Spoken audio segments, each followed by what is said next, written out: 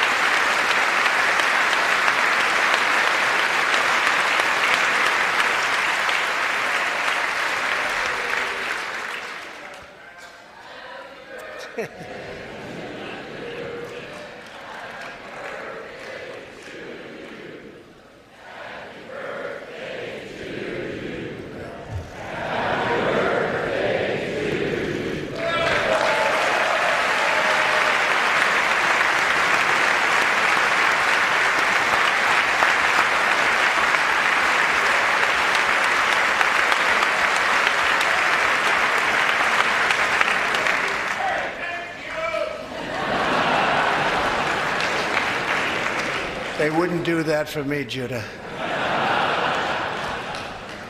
Judah says he can still remember the exact moment nearly 75 years ago, after 10 months in a concentration camp, when he and his family were put on a train and told they were going to another camp.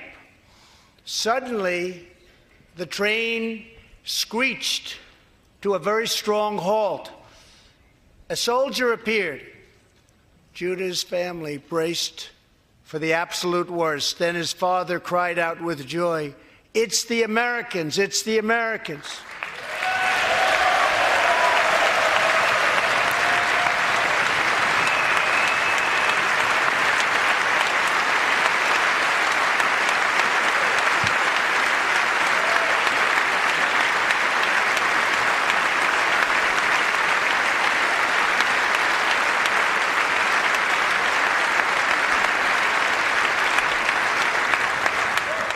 Thank you.